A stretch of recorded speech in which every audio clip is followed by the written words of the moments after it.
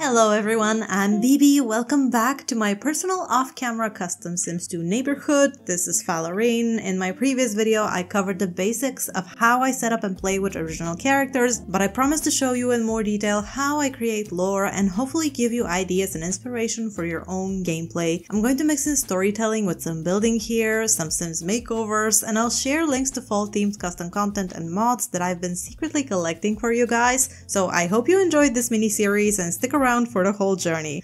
In today's episode, we're in the farming area, right at the outskirts of Falore, to visit a family that has chosen to walk away from the noise and gossip of the inner city and start a new beginning in a more humble way. This is the Falore family. Yes, the surname ties into the name of the city, because I'm already setting up a story that will make more sense after 3 to 4 generations. And this is something you can do in your custom hood. For example, when you place down lots, they need an address, and you can name a street after your founding Sims so that they will live on as part of the history of your city. But anyhow, the Falore family lives in this lovely refurbished barn house thing. I don't know. The main building here at the center was actually a barn, and over time the previous owner set up a few extensions. The building itself was left unused for a while until it was sold to the Falore family for very cheap, and with the modest funds they had, they managed to reconstruct it into a large family home. What I want to do today, while telling you their story, is to decorate their dining room and their home entrance with some fall-themed clutter. I'm in the Halloween spirit, so that's what we'll be doing this month. And then I want to dress the family in cozy new clothes for the fall weather, so I can set up a photo shoot and take some pictures to decorate the house with. If you like the clothes I'm using, I'll leave a link in the description to a Pinterest board I've created. If you want to grab some cute custom content for autumn, go and check that link out. So, let's jump into the mini time-lapse while I share their story with you. Sit back and relax. This is your Sims 2 podcast of the day. The head of the family is Luca Falore. If you saw my previous video, you might remember him as one of my hood founders, one of the first 12 Sims I created and moved into this little town. Luca is now an elder, but I play with the double lifespan in this hood to spend more time with my original Sims, so he still has a bit of time left to set up the ranch for his children who will inherit the place. And speaking of children, he has a lot of them. Luca is a family Sim, and so is his wife Christina, and the two have been very busy popping babies non-stop. Actually, let's take a look at his family tree so you can see what I mean. Bam! How's that looking? Right off the bat, you might notice that Luca's eldest child is actually from before he was with Christina, but it's not from a previous relationship. That's a very interesting story in and of itself, which I'll cover when I get to his family. But Christina and Luca, together, they have 6 children so far. They had a set of twins, Enzo and Benito, and then they had another set of twins. Lucia, yes, I do like that name, and Isaac, and then their daughter Sienna is the most recent addition to the family. Now, you're probably thinking, oh, not again, 2 family Sims overpopulating the hood, but you'll see why this actually makes sense in the lore, in particular for Christina. Okay, so as I said, Luca is one of our hood founders. Because he's a family Sim, I assume that he'll quickly fall in love with a townie or another one of my playables, roll the wand to get married and get busy with making babies. However, he turned out quite different for most of his life. See, Luca is a kind and shy Sim. He's a Cancer. He's a very sweet and nurturing guy. However, he's had mostly unrealistic expectations of who his ideal partner is. He's dated people on and off, but he never really clicked with anyone seriously. He used to work in the medical field, and as we all know, that's a really high-pressure career track, so he didn't have too much time to work on finding love. After moving out of his starter apartment, he bought a small cheap house near the industrial zone of the city where he adopted a cat named Rascal, and the two lived happily together. During that time in his life, he made a big life-changing favor to one of his best friends, Thao, which I'll reveal when we get to playing her household. Luca continued to work hard over the years, and eventually he became a surgeon. Now, as a surgeon, he was really well paid, so that garnered the attention of Regina Gomez, a single mother and fortune Sim who had recently purchased a property right next door. The two hit it off and started a romance and even became engaged at one point, so it was getting serious. Now, I have to mention that Regina Gomez has a very messy life, okay? And I was praying that she's finally going to calm down and settle with a kind family man like Luca. Unfortunately, he wasn't rich enough for her, and she broke up their engagement to continue her decade-long affair with a man who is the biggest menace to society here in Falore. But Luca wasn't too heartbroken about the situation because Regina's infidelity completely erased any love he felt for her. So he moved on with his life and continued living as a bachelor until he reconnected with Christina, who he already knew because she is Regina's oldest daughter. Yes, you heard that correctly. He married his ex-fiance's daughter. No words. I mean, what a mess.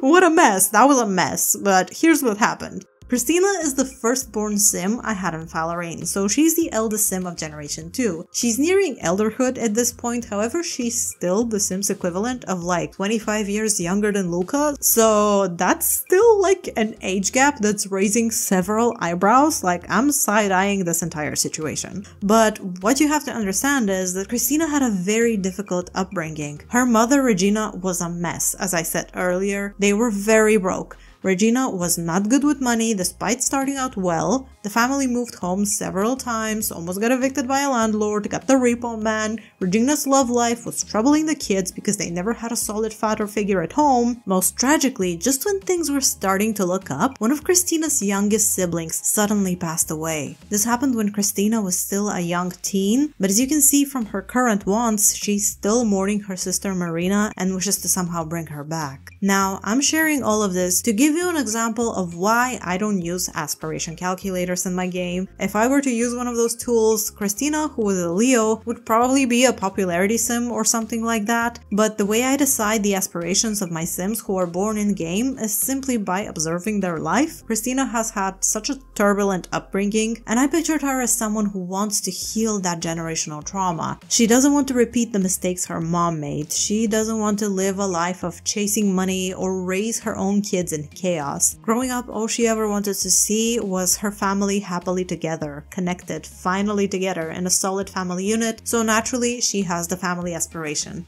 And this is why I don't rely just on wants-based gameplay and calculators and things like that. Back to the story, Luca and Regina broke off their engagement while Christina was in college, so she wasn't really involved in this entire situation. When she eventually came back from college and started working, she met up with Luca again, two caught up, and after a few sim years, they ended up falling in love. Initially, they bought a nice suburban home, but they quickly outgrew it when their second pair of twins were born. Christina wanted to quit her job in the education career to be a stay-at-home mom. Meanwhile, Luca was nearing retirement and he knew he wanted to purchase a larger home for his growing family. So basically everything at that point in life led them to where they're at today. Christina has always been a green thumb. It's her main hobby. She has a gold gardening badge, and here at the farmhouse they have all of this land to grow their own fruits and veggies. I also imagine that they own some of the farmland that is surrounding the area, and she loves doing that. She's incredibly happy with tending to her garden. They also have this small side building which actually operates as the family business.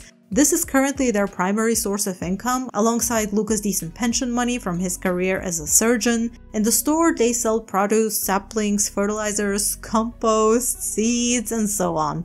Obviously, they're not a very rich family, they don't have much to be honest, but they're still incredibly happy. Or at least some of them. See, the two oldest twins, Enzo and Benito, feel quite differently about the countryside life. Enzo is already shaping up to be the main heir to the family, the one who will continue taking care of the farmhouse when his dad inevitably passes away. And he's taking his role quite seriously. He's a family sim, so he's staying loyal to what his old man wants, and so he's usually working hard at the shop, restocking, helping clients, ringing up customers. He's been doing a lot of the managerial work, to be honest, especially because his mom is pregnant like 90% of the time, and his dad is getting a bit too old to be carrying heavy inventory. So yes, Enzo has embraced this purpose, and he's feeling very driven about it. His twin brother Benito, on the other hand, is counting the days until he can go to college or move out on his own. He's picked up his mom's music and dance talents, and he's happily using his dad's reconstructed car to go to his after-school job or meet up with friends for some dancing and karaoke downtown. He's got the teenage angst against his parents from moving them out of the suburbs, away from civilization as he likes to say, and now he's just feeling a little bit stuck here in life, surrounded by nothing but fields and no other sims. So these are the two oldest boys. They want very different things in life, but they're not enemies like Angela and Lilith Pleasant, for example. They're not fighting, they're not actually arguing with their parents, but they just have more complex feelings about the family situation and future plans. Lucia and Isaac, who are the younger pair of siblings, have yet to show more of their personality. What I can tell you about them so far is that Lucia is a bit of a tomboy. She's quite active, she's sporty, she's taller than her brother too, so she's always winning at basketball so far. Isaac is a bit nerdy, his hobby is science, he's more quiet, but he's not bringing classmates home as frequently as his sister does. I've yet to see and decide how they'll play along with the long-running family dynamic, and I can say the same for little Sienna, who's still just a toddler. One thing I can note, however, is that the younger children are a bit distressed at times. Their aspiration meter is lower than ideal. The thing is that despite Christina's best efforts, it's quite difficult to properly pay equal attention to household duties, a business, and 6 children. And that's why there's a bit of a hint of the younger ones feeling like they're not getting enough attention. The family also isn't financially that well off, so there aren't that many activities, toys, and things for the kids to do and keep themselves occupied. So yes, this is basically the lore of the Falore family up until this point in time. I wouldn't be surprised if they have at least one more kid, because Christina still has a bit of time to go until she becomes an elder. All of her pregnancies were not initiated by me. This is the result of Autonomous Try for Baby and Risky Woohoo, which I've tuned to a low percentage, but this is what happens when a sim has super fertility.